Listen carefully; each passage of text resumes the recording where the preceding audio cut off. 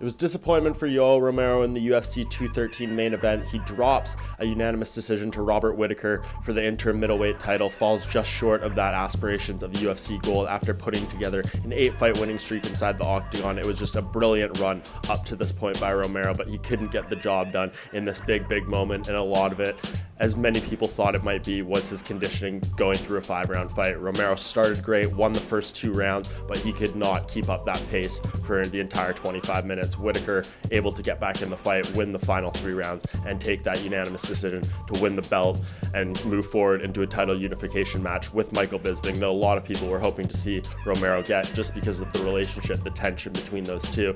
Nevertheless, it's back to the drawing board for Romero. He was nothing but jovial after the event, very positive spirits, handled the loss as well as you'll see anyone, but at 40 years old, you have to wonder what's next for him. How do you go forward from here? Took him an 8-fight winning streak just to get into an interim title fight. So going forward, Romero says he wants to get himself back in the mix, continue fighting, and he thinks he can still be a champion. There's lots of opportunity for him to prove himself as a top contender. Many names out there that he still hasn't fought. The one that I want to see is former UFC champion Luke Rockhold. Rockhold hasn't fought since he actually lost the belt to Michael Bisping last June at UFC 199. Stunning upset. He's looking for a comeback fight, has been for quite a while, but has said he's not going to take any old fight. He wants a fight with a name. He wants a fight that makes sense. Romero, all those things right now. It'll be an interesting fight between 2 guys coming off title fight losses, 2 guys looking to rebound, reestablish themselves as contenders.